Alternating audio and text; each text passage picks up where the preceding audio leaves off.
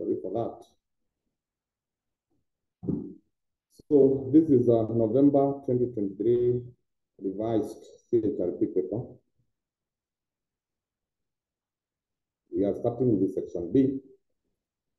Section A being the case study. I understand you can be able to get those solutions from the materials that you have.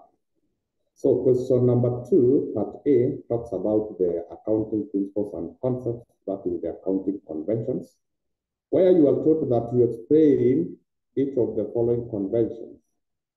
So you need to explain the meaning of those accounting principles and concepts. And as I have always advised, just make an effort of understanding the meaning of each and every accounting principle and the concept. There are like 12 of them. They normally ask a random 5 of them. So if you're able to explain what they mean, you get the 10 marks. So the first one is the business entity. It simply means that the business transactions and the owner's personal transactions should not be mixed. We should not mix the business transactions and the owner's personal transactions. They should be dealt with separately. They should be dealt with separately. There's no way your personal expenses can be treated as business expenses. That is what business entity talks about. Number 2, it's about realization. It's also known as the revenue realization concept, which simply states that revenues should be considered realized. Revenues should be considered realized when there is sufficient evidence that it has been earned. Revenue should be considered realized when there is sufficient evidence that it has been earned. So you should be careful when you say that as a business we have received revenue or we have earned revenue. There must be sufficient evidence that that revenue has actually been earned by the business before you record it in the business reports or the business accounts.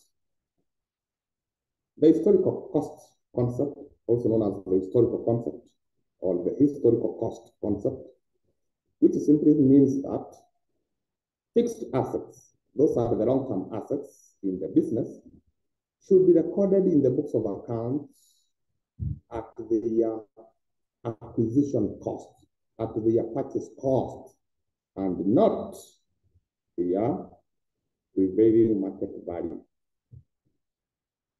The fixed assets should be recorded in the books of accounts at the purchase, also known as the acquisition cost, and not the current market price of that asset. We use the acquisition cost. Even if we bought it like 5 years ago and it was costing 15,000, right now the same model is being bought at 20,000. We should not use the current value. We use the cost at which we incurred to acquire that asset. Then we have the materiality concept, which simply states that all those information or financial information which can affect the decision the user of the information will make, which can affect the decision the user of the information will make, is considered material and should be recorded in the books of accounts. All the information that can affect the decision the user of the accounting information will make should be considered to be material and must be included in the books of accounts. Otherwise, if it does not affect the decision the accounting information user will make, that information is immaterial. If it does not affect, whether you include it or you don't include it, as I'm still going to make the same decision, that information is immaterial and there is no need of capturing it in the books of accounts. But any information that can affect the decision I'm going to make, if you include that information, I will make a decision A. If you don't include it, I will make a decision B. That information is immaterial and must be included in the books of accounts. Lastly is about the going concern, which simply says that the business is presumed that it is going to exist into many years in the future. It is going to exist into the foreseeable future. So the business is normally established with the intention that it is going to exist for a very, very long period of time without shutting down its operations. That is the going concern. And because of the going concern, the business can be able to borrow even a 20-year loan because it is assumed that it is going to be in existence even in those 20 years to come and pay that loan. So the going concern, the business is normally established to exist for a long period of time. Then, having said that, we need now to proceed to question 2B, which simply talks about the ratios. You are given an extract of income statement. You are given an extract of the balance sheet. The balance sheet is the same as the statement of financial position. And then you are told, using the balances that you have been given on the income statement and the balance sheet, you need to calculate the ratios that you have been given there. The ratios that you have been given there. So we have them. Number one, we need to compute the acid test ratio. Remember, acid test ratio is one of the current ratios. You take the current assets, you minus inventory from them, and then you divide by current liabilities. Current assets minus inventory divided by current liabilities gives you the acid test ratio. Number 3 is about the inventory turnover. Inventory turnover, you simply take the inventory, sorry, not the inventory, but the cost of sales divided by the average inventory. And then that is it, the cost of sales divided by the average inventory, where average inventory is the opening plus the closing inventories, then you divide it by 2. Let us do them practically here.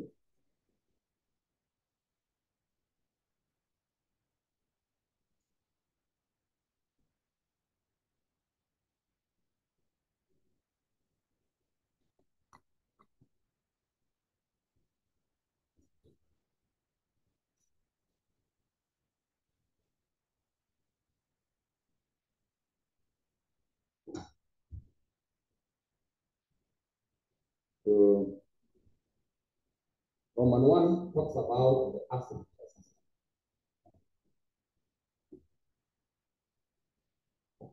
This one is given by the current assets.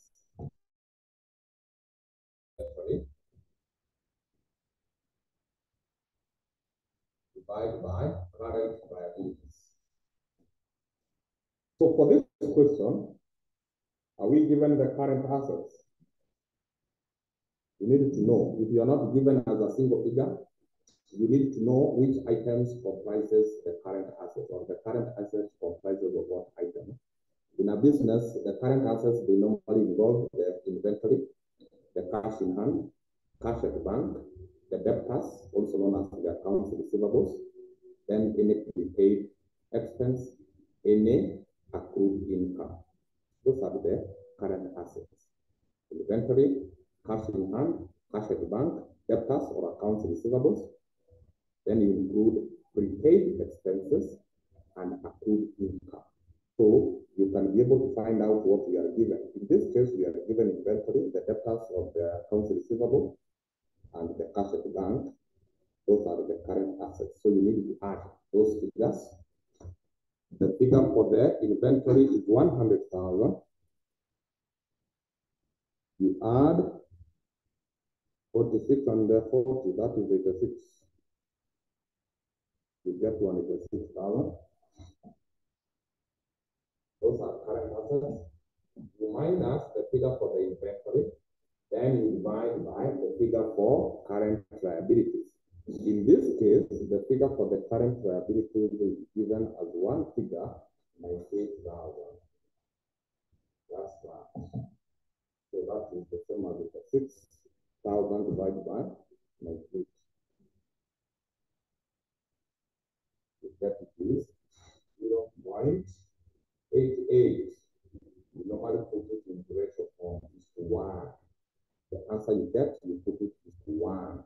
This is a ratio there. If it ratios, the answer then you add is 1. That is the acid test ratio.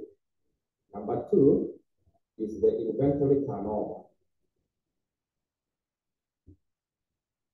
Inventory turnover ratio, which is given by the cost of sales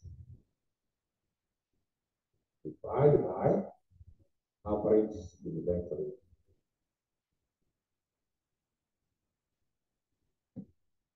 Cost of sales divided by average inventory. In this question, if you look at the income statement up there, you are given the cost of sales, which is 258. Then you divide by average inventory is opening plus closing divided by 2. But when it is not given as opening plus closing, when you are not given the opening and closing inventory, you are only given one inventory, there is no need of averaging. Average inventory is opening plus closing divided by 2. But when you are given one inventory figure, like in this case, we are only given inventory 100,000. We are not given the opening and the closing. When it is only one figure for inventory that is given, then there is no need of averaging. You take that 100,000 as the average inventory. You only average when you are given the opening and the closing.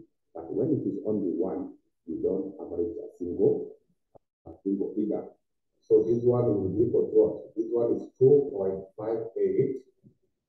Turnover ratios normally give the answer in terms of times. 2.58 times. This is the rate at which we are replenishing or replacing our inventory in our business. The number of times we are replacing our inventory. So we buy, we sell, and then we replace again, then we sell. The number of times you are replacing your inventory. That is what we call the turnover or inventory turnover ratio. The higher the turnover, then it is simply means that the higher are your sales. When the turnover, the inventory turnover ratio is high, then it simply means that you are converting your inventory into sales in more number of times. So your sales is very high. Your sales is very high. The business is performing well. Then we have the average correction period, which is the same as the debtors correction period, which is normally given by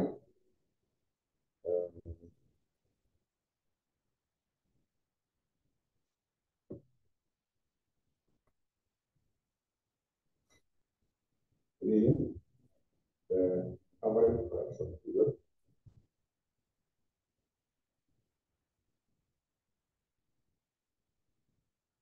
Another question which can be captured as the debtors collection. It is given by the average debtors or the debtors. Average debtors divided by the credit sales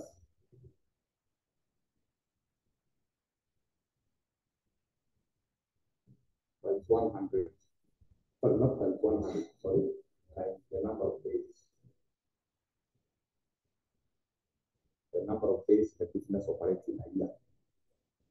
So when you are given a single figure, for example, average debtors, if you are given the opening debtors balance and the closing debtors balance, you add the one divided by 2 to get average. But when it is a single figure, you don't average one figure. You don't average. Like in this case, we are only given the debtors as one figure for 6,000. So we cannot average. So here we can take the 46,000, we divide by the sales. When we have not specified what percentage of the sales was on credit, you just indicate the sales, which is 497,000. And then, if they have not given the number of days in the question, you multiply by 365, which is the number of days in a year. If they have not given the specific number of days. Other questions they might specify. They can tell you that the company operates in 360 days in a year. Others will be telling you 300 days in a year. When it's specified, you use the figure that you have specified. If they don't specify, you take the full number of years in a year, number of days in a year, which is 365.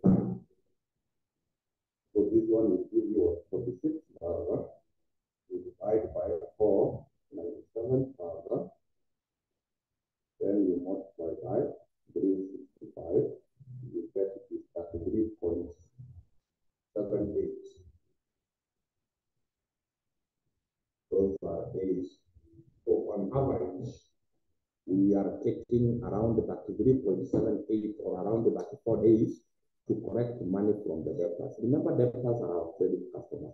We sold the goods on credit to them. So it takes an average of these days for them to pay us. After we have sold the goods on credit to them, it takes an average of this number of days for them to pay business. So the shorter the average correction period or the debtors correction period, the better for the business. If you can be able to correct your debtors or your debts within the shortest time possible, then as a business you will be performing very well.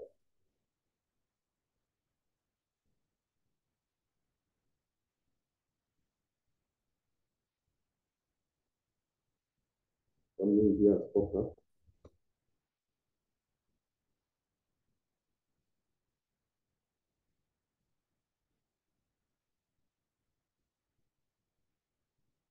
Hey, you are asking, explain how you got current assets as $186. So, as I said, you need to understand what comprises current assets. Current assets are what? What are the current assets? What comprises the current assets? And I've told you, for the current assets, we have the inventory, the debtors, the cash in hand, cash at the bank, prepaid expenses, and accrued income. So you go to the question and you find what are you given. So paid from the question, you are given inventory, the cash at the bank, and the debtors. If you add those figures, they give you 186,000. You need to know the your fingertips. What are current assets? What are current fixed assets? Yes. The inventory is not specified as closing or opening.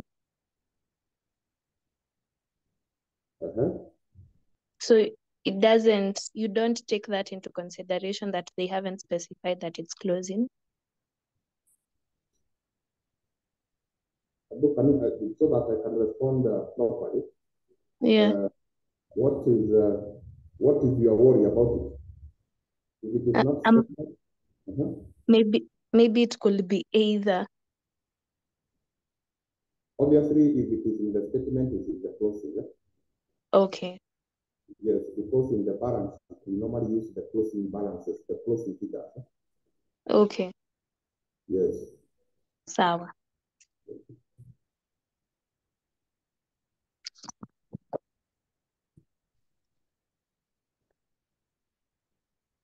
Okay. Then that is it. Anyway, that is it.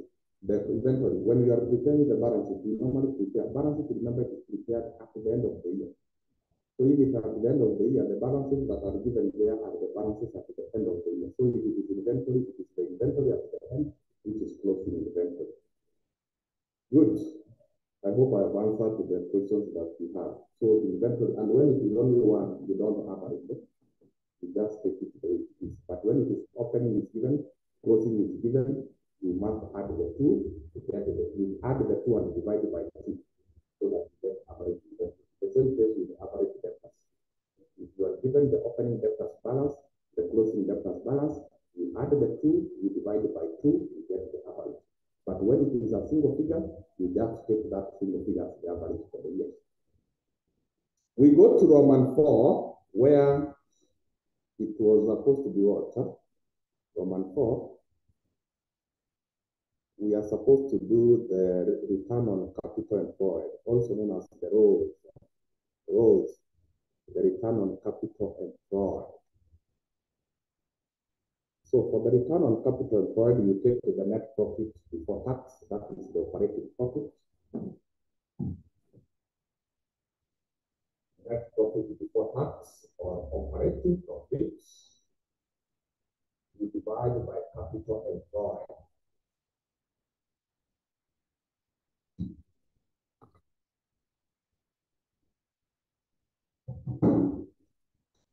Return on capital employed, we call it ROCE, is given by net profit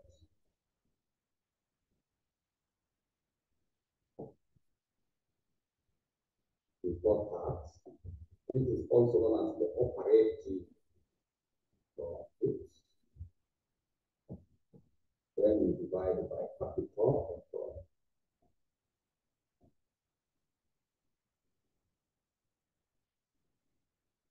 We multiply this one by 100%. The profitability ratios, they are normally expressed as percentage profitability ratios. So if you look at what we have here, let me share.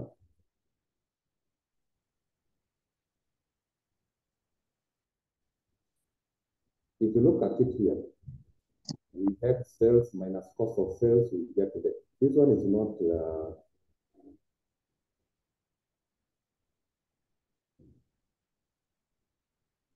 that one.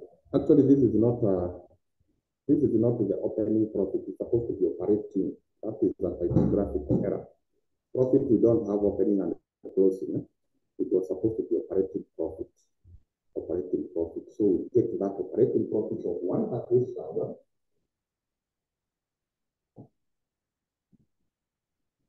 We divide by capital employed. Just a minute, let me not this. Let us calculate first of all the capital employed. Let us first of all calculate the capital employed.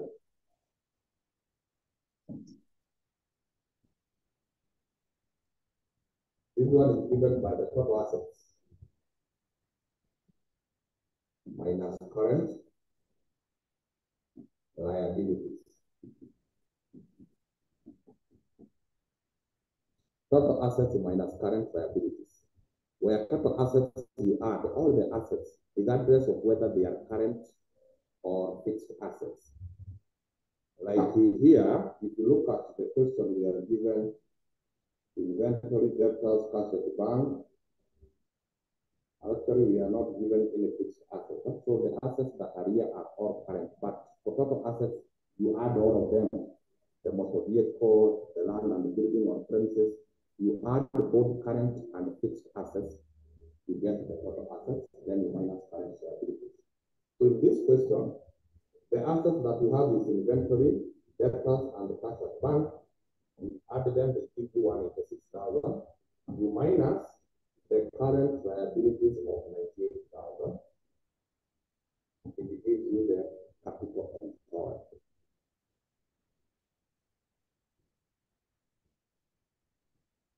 Minus the 98,000.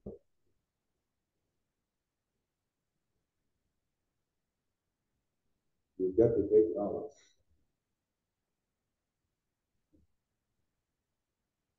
So this is capital employed. Now you have the operating profit, which was erroneously captured there as opening profit, supposed to be operating profit, 138,000, divided by 88,000 times 100%.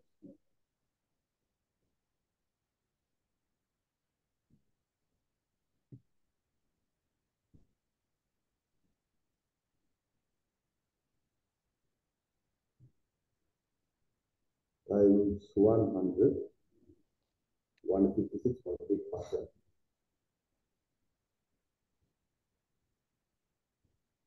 That is the rate of capital employed. Operating profit, which in the other question is the net profit before tax, divided by capital employed. This is how you get the capital employed. So you not be given capital employed as you need to derive it. You take the total assets, current plus fixed assets, you minus current liabilities, you get your capital employed. Then you substitute them there, you get your capital, the rate of, return on capital employed.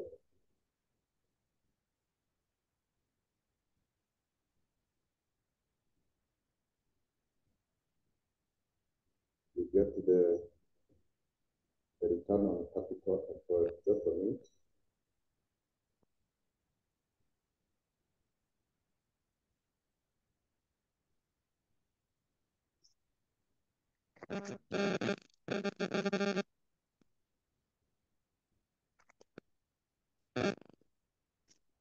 You have any question you can ask?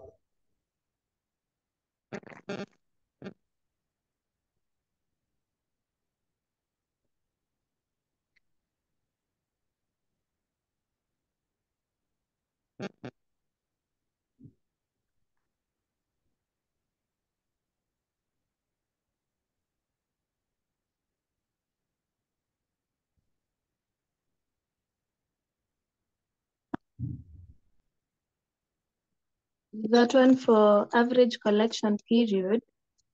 So when you're asked to explain your answer, you say if there are more days for the debtors to pay, that's not good. If you are given, if you're going to explain the answer, you go to that 3.88. You say that on average, the company takes that 3.88 days to correct the debts from the debtors. That is what you simply say. Unless they have given, sometimes they can give you the industry performance. The industry, the firms in the same industry, on average, the number of days they are taking. So if they have given you the industry performance, and then you have calculated the average correction period for that business, then you compare with the industry. Then you can be able to say whether the business is performing better than the counterpart in the same industry, or it is performing worse. So it depends. If you are given even if it is any other ratio, you can be given the industry benchmarks. And then now you can create the ratios, and then you can be able to be told to explain the performance of the business. So you base your ratios on the industry. So if your business performing better or it is worse compared to the industry performance. So that is how you do it. But when it is just a figure you have calculated, you don't have a benchmark to compare, you simply interpret that answer by giving what that simply means. That's all. Okay. Yeah. Yes. That's to equity ratio. That's to equity ratio. This one was number 4. Number 5. That's the equity ratio. The debt to equity ratio, it is one of the gearing ratios, which is given by total liabilities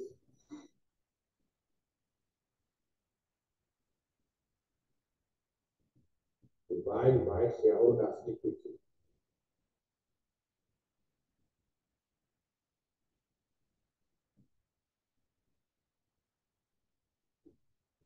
Total liabilities, both current and long-term liabilities, you give, or when you add them together, the short-term liabilities, short-term debts plus the long-term debts, if you add them together, they give you the total liabilities divided by the shareholders' equity. Shareholders' equity is what belongs to the owners of the business. The shareholders' fund. The shareholders' fund. So in this case, we have got the liabilities. The current liabilities are 98,000. The long-term loan is 33,000. Both of them are liabilities. You add them together. That is 98 plus 33. You get 131,000. Total liabilities are 131,000. That is the current liabilities plus the bank loan. Then you divide by the shareholders' fund or the shareholders' equity, 197,000. So that is 191 divided by 197. You get 0.66 or 0.67. The proportion of liabilities and the equity. So the business is not performing badly because the shareholders' equity 197,000 is greater than 131,000. The performance is not that bad. So what I would ask you to do, just go through all the formulas that you have on the ratios. You never know which ratio you will ask, but the most common one that are normally tested, in terms of liquidity, they test the current ratio and the asset test ratio. The asset test ratio. Asset test ratio is the same as quick ratio. Quick ratio. Current ratio, current assets divided by current liabilities. Asset test ratio is current assets minus inventory over current liabilities. Those two are commonly tested. On profitability ratios, we ask the net profit margin, the gross profit margin, return on capital employed, very common to be tested. As you go through the others, so you emphasize on that. Then on the turnover ratios, we like testing the inventory turnover.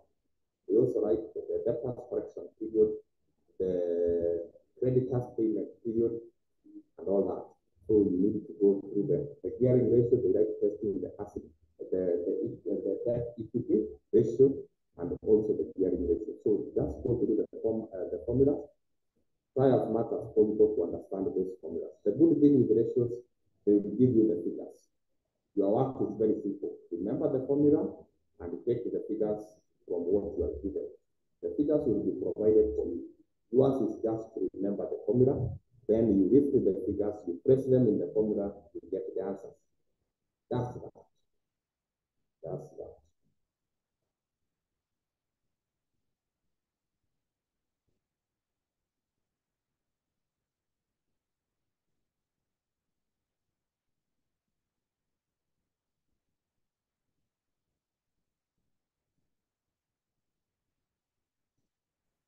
Mwalimu, a question?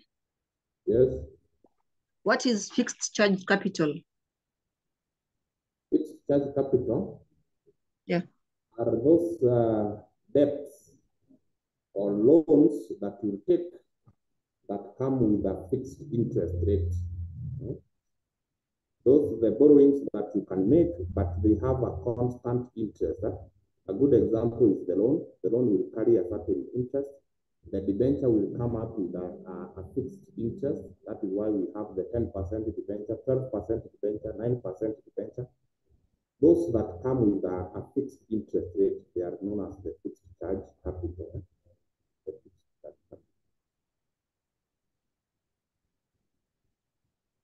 So that one can also be used to calculate the debt equity ratio. The debt? Sorry? In some cases, you can also be asked to calculate debt equity ratio when we have the fixed charge capital. Yes, when you are doing that, you can also be told to do it. Oh. Okay. Thank you. So let's see.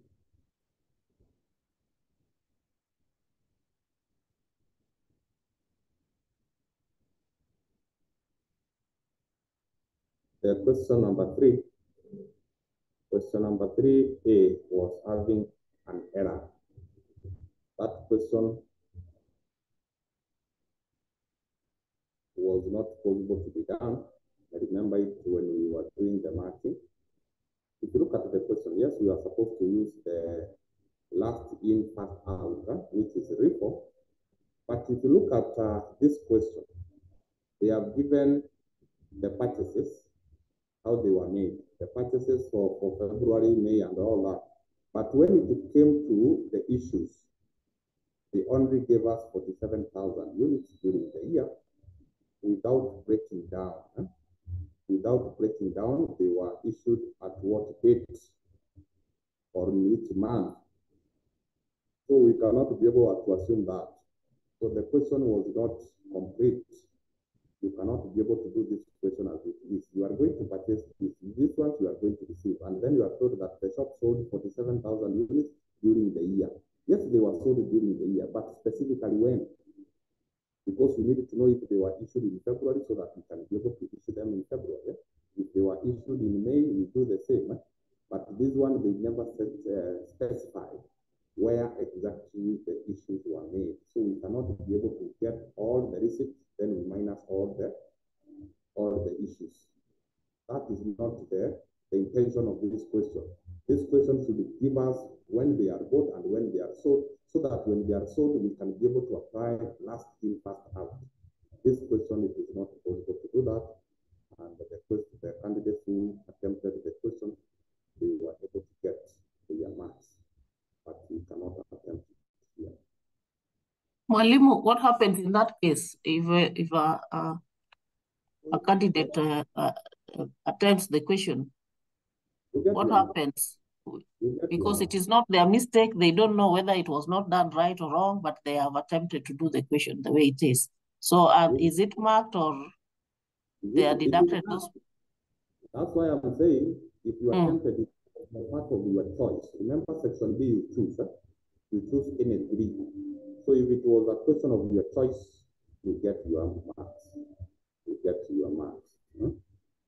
That's all. Okay. Get your marks. That is it. If you attempted, but if you did not attempt, you made a different choice, then you don't get any marks to that. So you get 3 marks. Sorry? You get 3 marks even if you are wrong. Obviously, yes, you get the marks because it is not your mistake. How can they expect you to get the right answer in the wrong question? You get your marks. So question 3B, it's about Peter and Mary who intend to start a business, but they are constrained by capital. Explain the various sources of capital they may consider. So this is a question that is coming from the topic business finance or the sources of business finance. Where can they get the finances from? So you will just explain to them. We have got many sources of finance. 1, they can borrow a loan. 2, they can ask for the friends and relatives to assist them. 3, they can do what we call the trade credit. Trade credit is where they buy goods on credit and then they will pay for the goods later after they have sold them. They can go for the trade credit, whereby they can be financed by the supplier. The supplier can give the goods on credit to them. They sell, they retain the profit, they pay for the goods. We also have the hire purchase. They can be able to finance some of the assets, the fixed assets that is, through the hire purchase. They buy them, then they pay in installments. Then they pay in installments. So those are some of the sources you need to explain, any 5 of them, and then you get your 10 marks. 10 marks. The loan, the trade credit, the hire purchase, they can borrow from friends. Because these are just individuals. If it was a company, we could have talked about, they could have issued the shares, they could have issued the debentures, but these are individuals, 2 of them. Probably they are doing a partnership. So you can be able to advise them based on the nature of the business. You cannot talk about shares here. So let me see.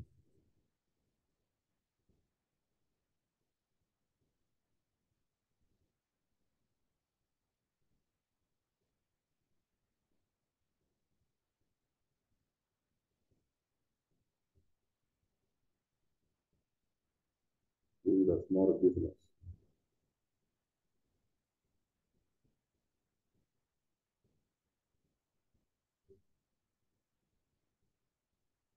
You can also get some grants.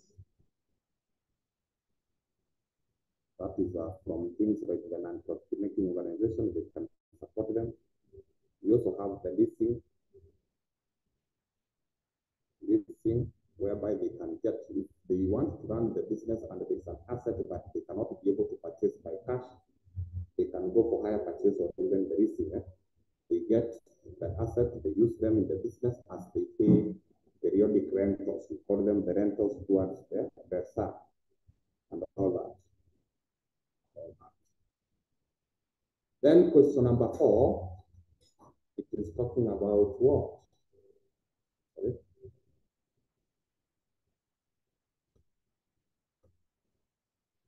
The following balances were extracted from the books of Michael traders for the year that ended that 1st December 2021.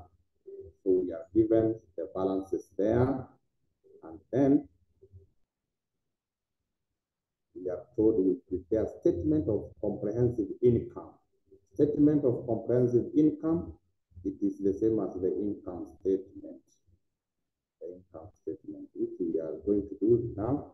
I've always insisted that this is a question that will never miss. The financial statements, they will never miss in the exam. They must ask that.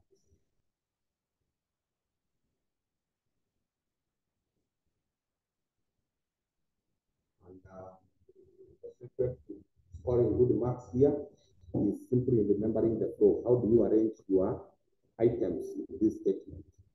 So this is my traders. I flow.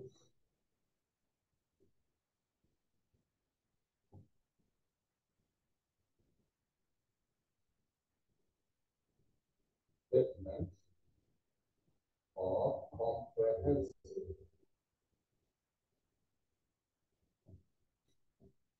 income for the year end.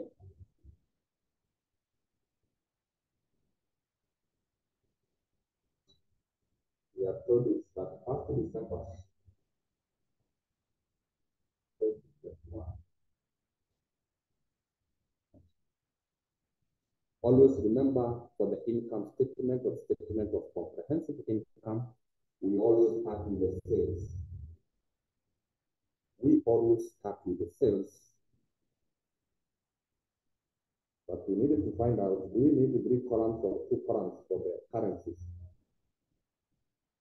For you to be able to know whether you need 2 or 3 columns, look at whether purchases might require some adjustment. Look at whether we have purchases returns or return outwards or carried inwards.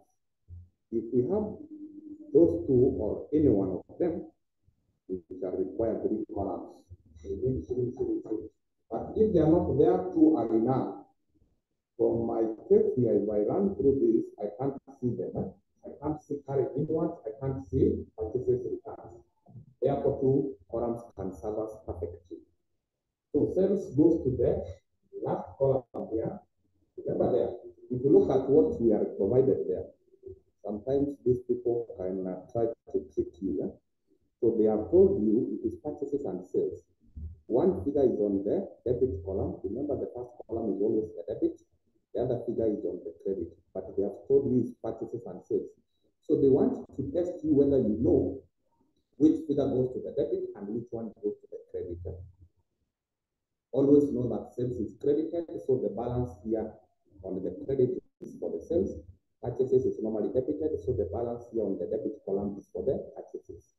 So you need to know that they might or they are trying to test you whether you know those basics. The other one here is the account receivable and the accounts payable. Account receivable here, you know, it is the other name for debtors. Debtors are normally debited, they are assets. Accounts payable, it is the other name for creditors. Creditors are liabilities. The liabilities normally have the credit balance. So 12,000 is for the account payable, that 4,000 is for the account receivable. So you note that they might actually confuse you with those simple tactics. Sometimes even the discounts, they can just write here discounts and then they put a figure on the debit and another one on the credit. You need to know discount allowed is an expense. Expenses are debited, so you have a debit balance. Discount received is an income. Incomes they normally have credit balance. Also the returns, they can just write their returns. Then they put one figure on the debit and another one on the credit. Return inwards is the one that normally has the debit. Return outwards, it is on the credit.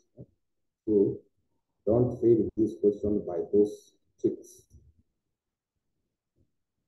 Don't fail the question because of those simple tricks. You should be able to overcome them. So here, the figure for the sales we have agreed is the figure on the credit, 272,000. To that, we need to find out, once you have captured the figure for the sales, the only item that can affect the sales is the sales returns, return inwards. If it is there, you less from sales. If it is not there, then that is the final sales, the sales returns. So, in the question, I can't see it, it is not there. So, from sales, we normally less cost of sales.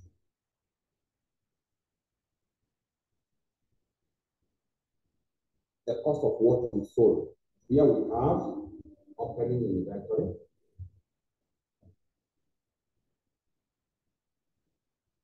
Opening inventory 1st January, 4,000. add purchases.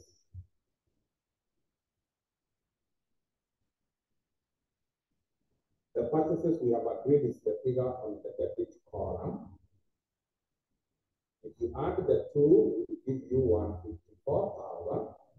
The cost of goods available.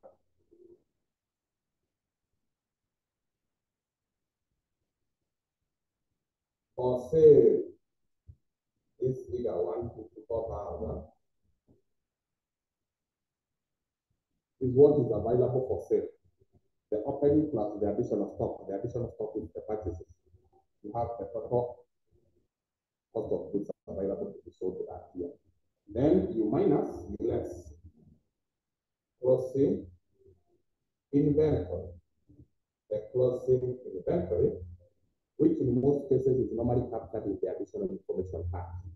Closing inventory in most cases it is on the additional information part, and it is there as Roman 1 under the additional information. Inventory at the end of the year was 30,000. If you rest 30,000 from 154,000, you will get your cost of sales. You take the last column, 124,000. So in simple terms, cost of sales is the opening plus purchases minus the closing. Opening inventory plus purchases minus closing inventory gives you the cost of sales. Now it is a simple comparison. This is the cost, this is the sales income. You sold or you generated this income from the goods that had costed us 124,000. If the sales income is more than the cost, then the business will generate or earn a gross profit. Earn a gross profit. This minus this.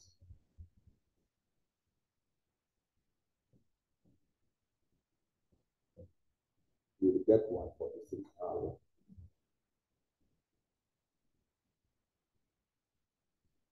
As your gross profit. Then to the gross profit, find out does the business have any other source of income? Does the business have any other source of income? The other incomes may include discount received, if it is there, you add here. Rent income or rent received, you add here. Commission received, you add here. Interest received, you add here. And decrease in doubtful debts. Decrease in doubtful debts. If you are there, you here. I can see allowance for doubtful debts. If you look at the trial balance, allowance for doubtful debts is 1,000. And then you compare with the additional information. Additional information from month 6. Allowance for accounts receivable. Accounts receivable, remember debtors. So allowance for accounts receivable is allowance for the debtors is to be adjusted to 2%. So what you need to do, you will calculate 2% of accounts receivable, 2 over 100 times the accounts receivable, which is a figure of what? Accounts receivable is at 4,000. You find that it is 680. I hope you can be able to see that. Roman 6 of the additional information. Allowance for account receivable, that is allowance for doubtful debts, is to be adjusted to 2%.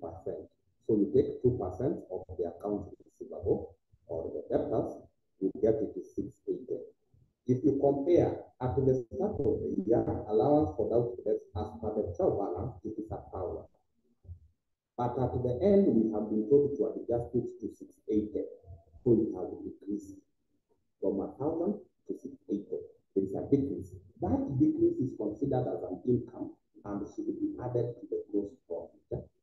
Decrease in doubtful debts, right there. Add decrease in doubtful debts. It has decreased from 1,000 to 680. Understand where we got 680 from? 2% of the accounts receivable. 2% of the accounts receivable accounts receivable is 34,000, 2% of 34,000 is 8. So from 1,000 to 8, that is a figure of 320. Add there 320. So the total income is 146, 320. That is the total income. The total income. If it would have been an increase, the increase we could have treated it as an expense. So allowance for doubtful debts, you need to be careful with. You calculate and then you compare with the answer that you are given in the trial balance. If it has decreased, the decrease added to gross profit. If it has increased, maybe from 1,000 to 1080, that increase only, it is an expense. If there is no comparison that is to be made, you are simply told that the allowance for doubtful debts is to be calculated as this, and in the trial balance, you are not given a figure to compare with, the whole amount becomes an expense. Like for example, here we calculated and we found it to be 680. If this 1,000 was not given in the trial balance, so we cannot be able to compare and find out whether it is a decrease or an increase. The whole 680 could have been an expense. We have got 3 ways of teaching that.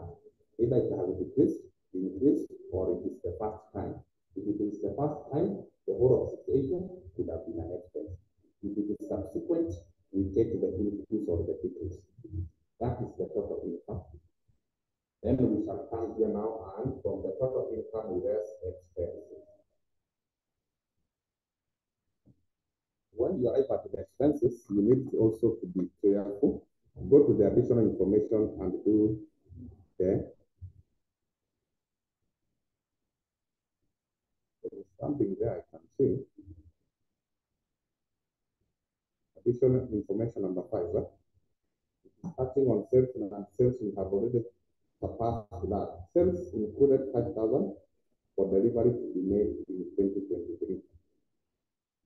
If that one we never saw it, we could have adjusted our sales. Sales included, so this 272,000 minus the 5,000. The 5,000 was not for this year. It is for the next year, 2023. So those are not sales for this year. Sorry, we forgot to do that. Minus 5,000. Those sales of 5,000 is 267. Yes, that's that. 267,000. 267,000 minus 124,000. We get 143,000. 143,000 is going to be 143.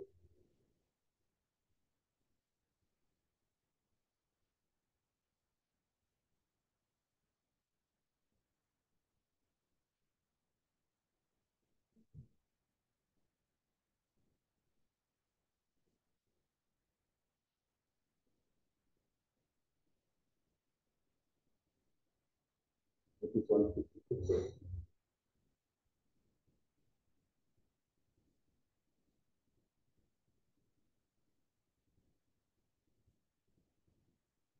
Yes. So that is why it is good to go through the actual information part. 5,000 sales were not for this year, so we cannot include it as a sales income for this year. For the year ended at 1st December 2021, these 5,000 are not part of the sales for this year. They will be delivered in the year 2023, so we minus that. Good. Then we go to the expenses. One, we have, when you're talking about expenses, most of them might require adjustment. So you start with the additional information expenses, those that are affected. One of them is rent, that is additional information. 2, rent owing. And we say when it is owing, outstanding, accrued, and any other form of outstanding, we add the owing of what? 500. So the rent here, the rent and rates is given like that.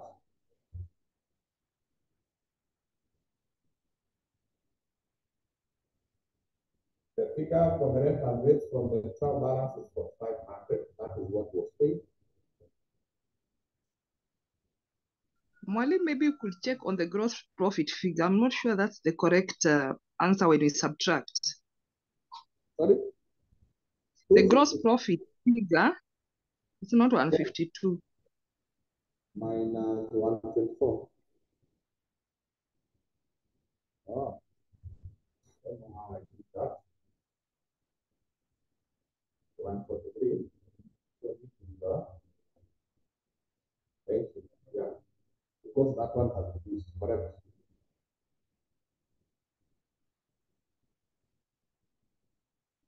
Okay, thank you.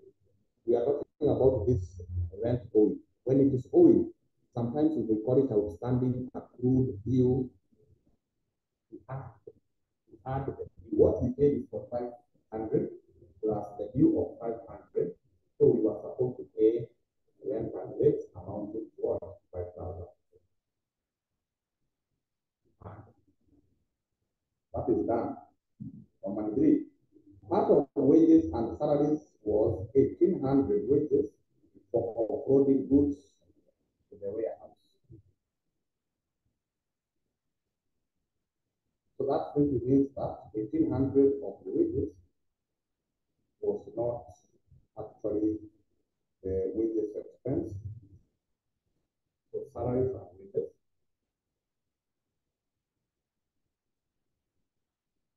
We take the figure that we have there, 4,000 minus 1,800. Minus 1,500. So what were the salaries and wages for running the business?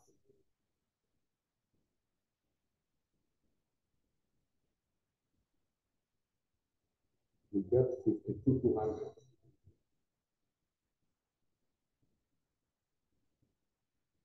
They were part for, but they were not part of the salaries and wages for running the business. Number 4, it is the provision for depreciation. Depreciation on building. You are told it is 5% on cost. You take 5 of 100 times the cost of the building. The building at cost. You take the cost, not the figure that they have given you there, 30,000. Building is to bracket at cost. It is 100,000, not 100, not 10,000, 100,000. That is depreciation on building. The other one is depreciation on furniture. Furnitures are depreciated at the rate of 20 or 100, 20% of the cost of the furniture. The furniture at cost 10,000.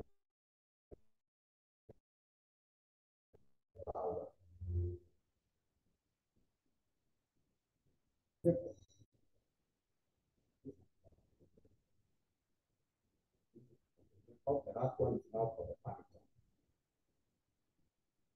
For the furniture, of the year for is 25,000. So the furniture is going to be what? 20%. If you read the question clearly, it says furniture, it is 20% on reducing balance. 20% on reducing balance. When it is reducing balance, I told you, you multiply by the net supply. So you take the cost of the furniture, 10,000, you minus accumulated depreciation. You minus accumulated depreciation. How would you know the accumulated depreciation on furniture? Can you go to the figure where we have furniture? In bracket, it is the cost of 10,000. Furniture's cost is 10,000. But the current value as given in the trial balance is 6,800.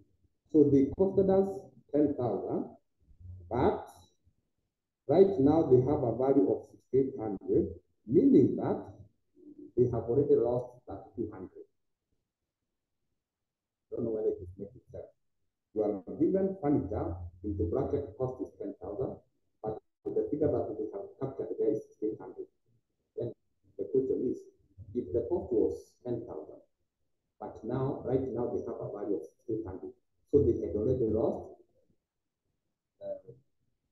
had already lost 3,200. But to make our work simple, because here we are supposed to minus 3,200, this is the cost minus accumulation. But it is simple as this. You just multiply now 20% of 800, where 6,800 is the current value. You don't multiply by the cost 10,000. You multiply by the net book value. The net book value is equivalent to 6,800 that is there. 6,800 that is there. So you need to compute this 10%. So this one will be 5,000. This one is 5,000 as well.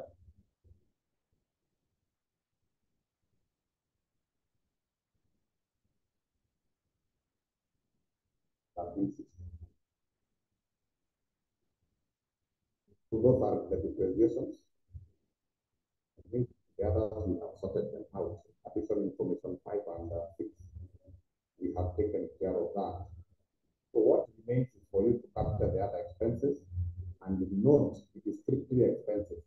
Don't capture any fixed asset here. For the fixed asset, we only take the depreciation to be expensive, but their costs, they are not expensive. So if you read, we have the motor expenses. The motor expenses, which is 3,000.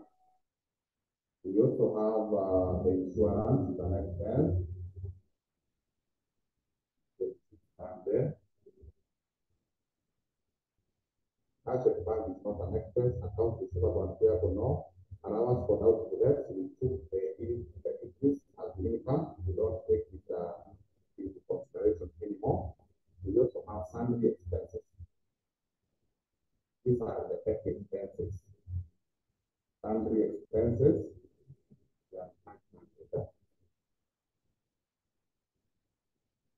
Those are the only expenses. The others, building and cost, we have only taken the depreciation.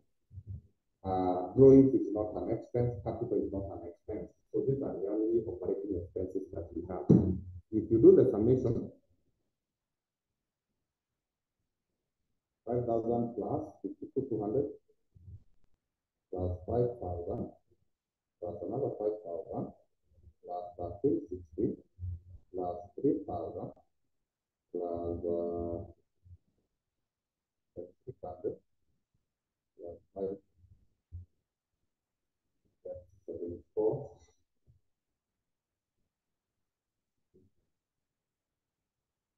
minus total income minus total expenses, you get the net profit.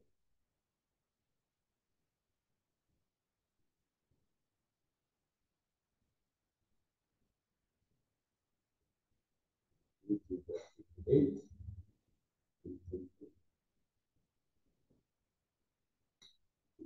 That question ends there. It is a matter of understanding the flow. Even if you have made one of the errors, but the flow, you will still get the fix for the correct entries that you have made.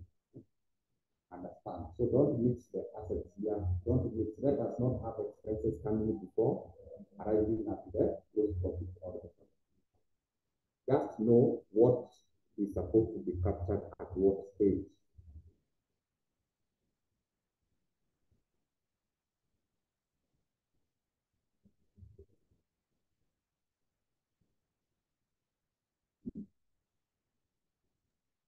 So, Mwalimu, you're supposed to show the workings, or you can work it elsewhere and you just put the workings. Are we required to put the workings? They want to see the workings, like on these depreciations, yeah. Or you can work it elsewhere and just include them here. It is good to include them so that it can clearly be seen where you have arrived at those figures. Where you have arrived at those figures from. There is a chart here. Depreciation on furniture. So depreciation, just a minute, let me see.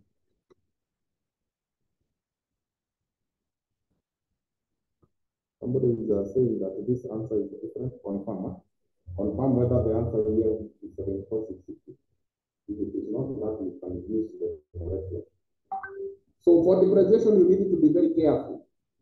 2 two methods are going to be asked, whether it is at cost, sometimes they call it on straight line, you simply multiply by the cost of that asset.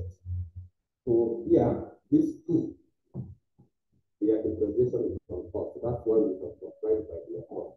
But for the furniture, the depreciation is on reducing balance.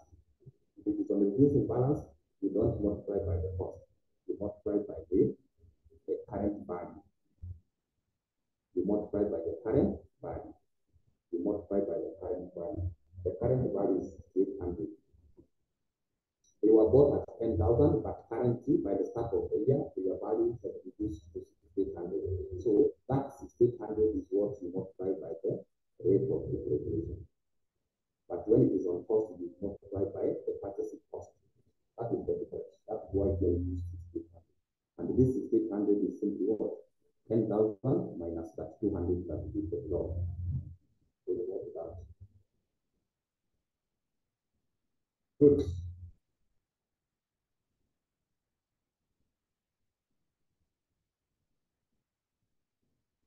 So that's the answer to this one.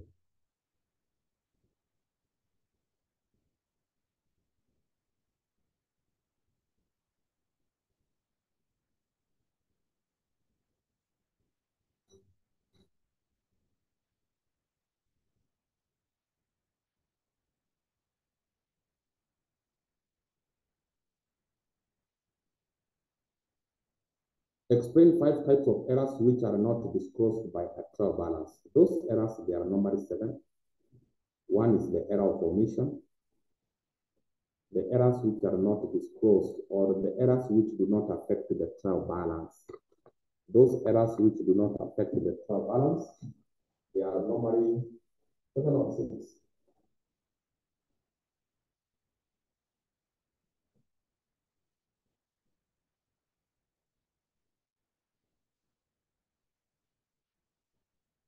We have the error of omission,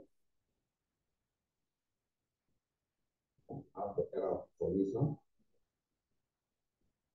the error of principle, the error of complete reversal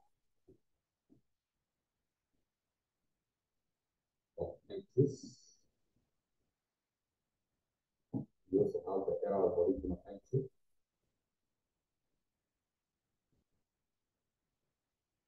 compensating errors,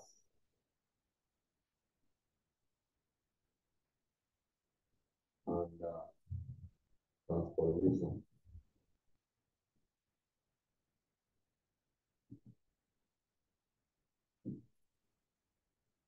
Those are the errors which are not disclosed in the trial balance. We also call them the errors which do not affect the trial balance.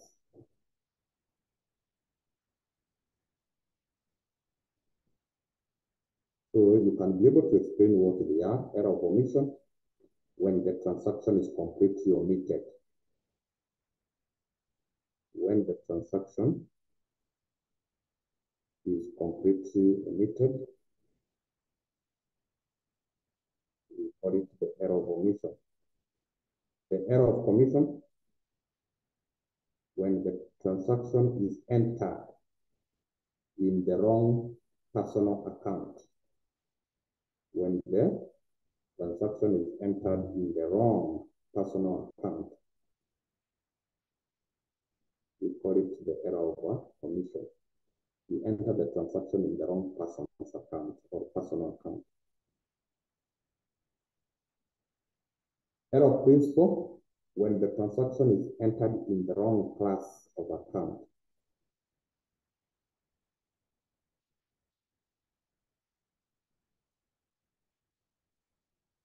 Is entered in the wrong class of account. Complete reversal of entries, when the account to be debited is credited and the one to be credited is debited, you do the reverse. The account to be debited, you credit, and the one that you are supposed to credit, you debit. The other one is original entry.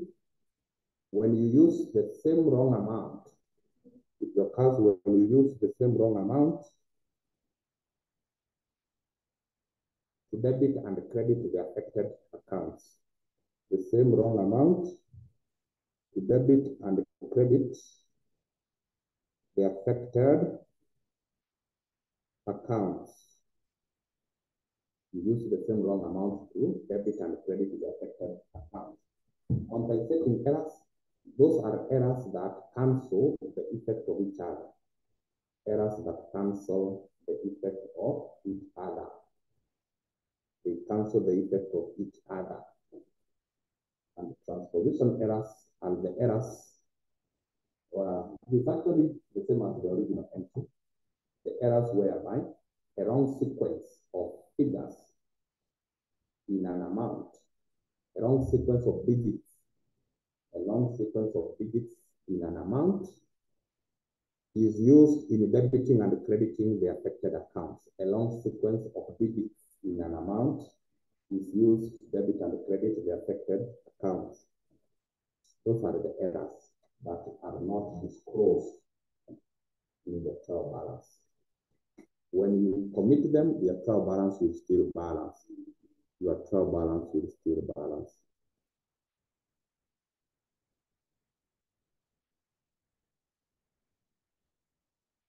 Three uses of the concept of time value of money into a business. How do we apply the concept of time value of money? One is capital budgeting.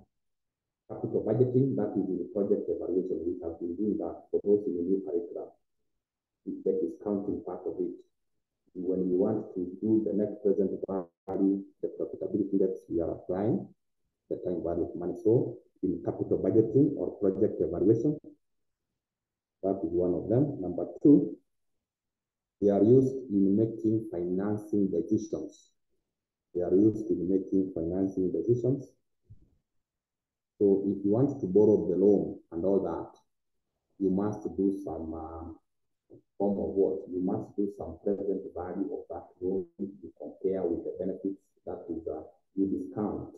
You discount that loan, and then you can be able to know whether the cost of borrowing the loan and the returns from where you are going to invest the loan, which one is higher, and whether it is worth borrowing that loan.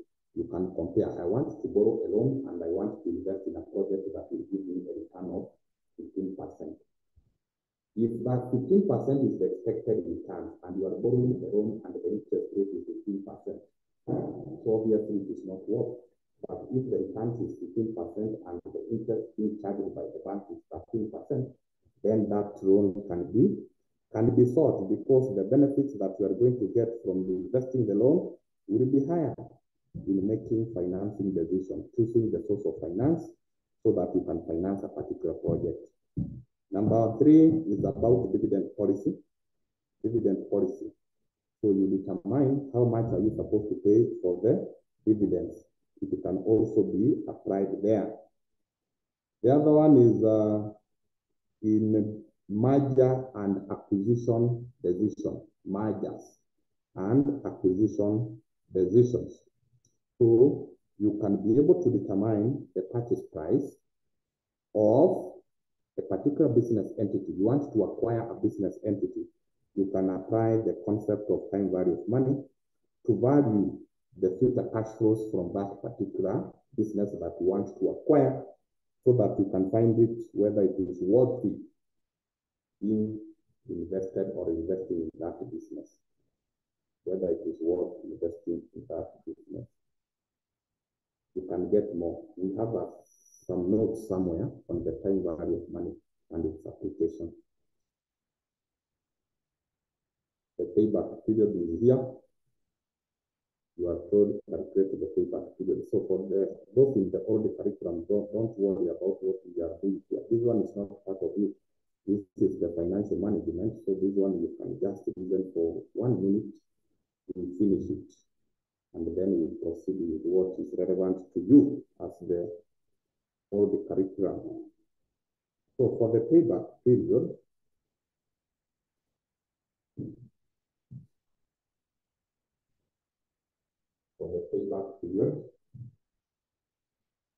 you know how to do it. The year is 1, 2, 3, 4, and 5. Then here we are given the cash flow, 50,000, 14,000, 10,000, 26,000, and 16,000. Then here we normally do accumulated cash flow.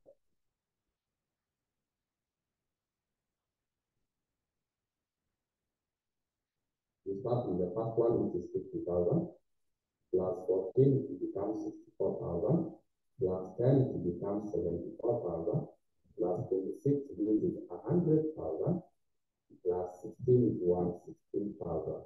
Those are the accumulated cash flows. So, how much was the cost? We are investing how much? The cost of investment. Is equal to 100,000. So how many years will it take? Remember, we are investing 100,000 in a project that is going to generate these cash flows. So how many years will it take for us to recover our 100,000? You can be able to see that 100,000 is there. So our payback period is what? Our payback period is 4. Our payback period is 4 years. Our payback period is 4 years. 100,000 will have been recovered after 4 years. So year one, we recover 50,000. So year one and year two, we have recovered back 64,000. Year 1, 2, and 3, we have recovered 74,000. Year 1, 2, 3, and 4, we have recovered our full amount that we invested in that project. 4 years. Done.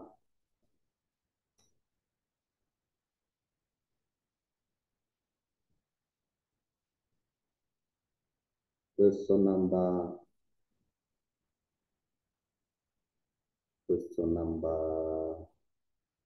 5B, it is about the petty cash book.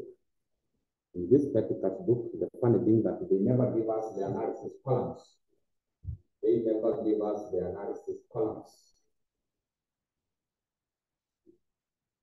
So we need to do some grouping. We can do our own analysis columns. So Tendawema keeps her petty cash book on interest system. The interest amount is 25,000 for the month of April 2021. Her petty cash transaction is as follows.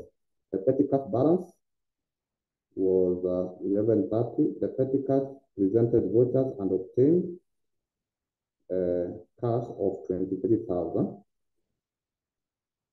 And then using that, the following payments now are made on both postage or both postage. I don't know how. I think it is postage stamps.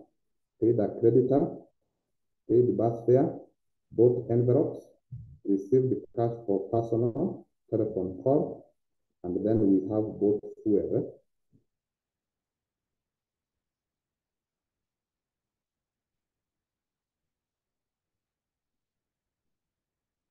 So let us do our own analysis column. But the format remains the first 4 columns. We say we need a column always for the receipt. We need a column for the date, the details, the expense amount, and then we now insert analysis columns, which we can now generate ours. The analysis columns from what we can see here, there is postage.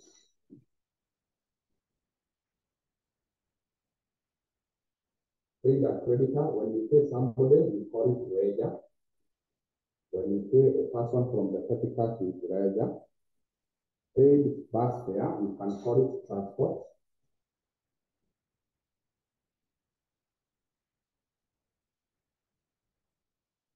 Both envelopes, you can call that stationery or stationaries. Receive the cash for personal telephone call. When anything is personal, those are simply blown. And then both fuel and for under transports.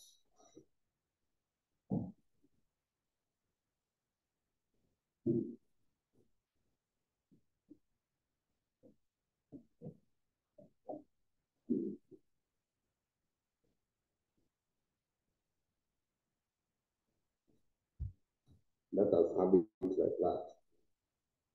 So on 1st of April, there is a balance. That is balance brought down. It is 1130. Remember we say under the basics, that is where we record the flow. The amount meant for paying the petty expenses. And then on 2nd, we obtained cash of 23,000. The only problem I have with them is that they are telling us that the interest is 25,000. But when we add a balance and this cash that was reversed, it does not total 25,000. But we use it as given. We use it as given. But it's supposed to total. If they are operating under the interest system, the balance plus the reimbursement should total the fruit. Those are the errors that I normally tell you with the Rchrp papers.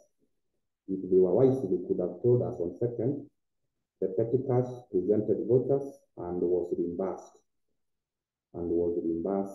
The amount spent, so that we have taken the balance, we subtract from 25,000, we get the reimbursement. But they were not able to do so. They have given us the amount that was obtained in cash as the reimbursement for the food. So let us work with that as it is. Then on 4th, now the payments happen. We both posted, I think it's posted stamps, that belongs to the postage. On 9th, what did we buy or we paid at creditor? When you pay a person, this is that one belongs to the ledger.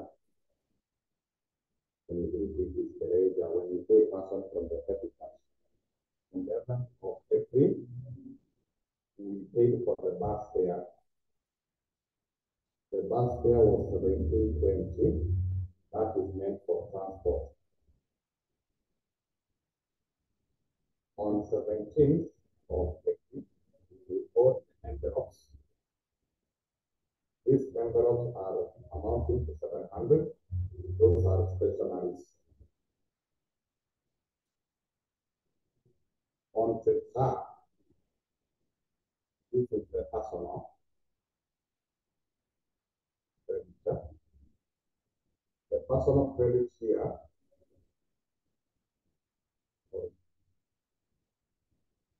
this is 8. Those are closed. And then 26th of April, we bought fuel.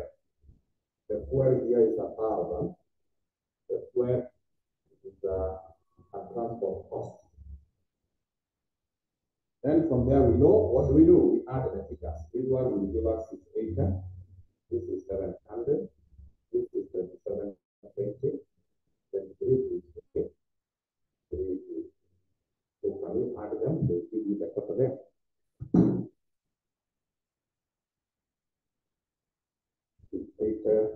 Plus 700 plus 2720 plus 2350 plus 50.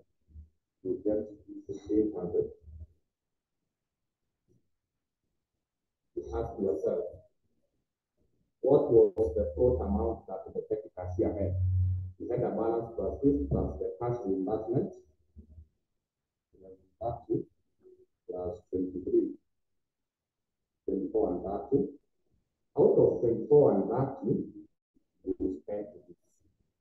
So how much is the balance? We get 17. And that's 24. 24. Pardon? Yes? Please pardon the back forward. You take the total, this is the total cash that the petty cashier received. You have spent this. Obviously, the cash that you have minus what you have spent, you get the balance. So the what you spent plus the balance should be equal to what you are given. This total should be the same. The balance is simply the total receipt minus the total payment, total expense amount paid. You get that balance. You add what you paid plus the balance should be equal to what you had to spend.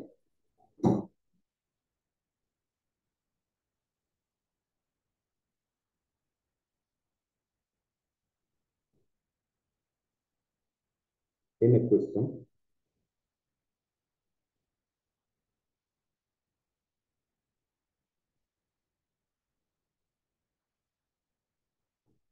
Do you have a question?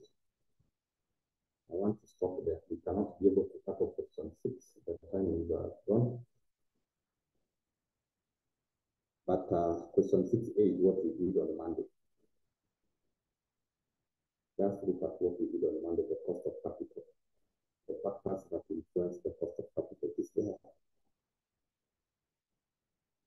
So these are others you post them in the double line to them like that. So we can maybe see that question later. I don't know whether time will be allowed to do so. But for today, we cannot go beyond that. So,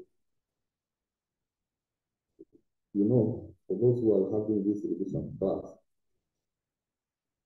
we cannot have another revision. We cannot have another revision on the It is technically impossible because your exams, I hope they are on Wednesday next week, the paper. Is it on 12th? Wednesday, yeah. Yes, Wednesday Yes. next week. You cannot have a class on Wednesday when you are doing the exam. It is technically impossible. That is the time you will be making your ways to the exam room. So, I will see whether we can squeeze a session somewhere. But so far, so good. I know we have done more than that.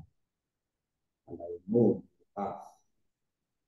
But if I get time on Sunday, we can have the last session. Maybe if you have any issue, you can bring it forward on that day. And the evening, we can have our last session there. But for today,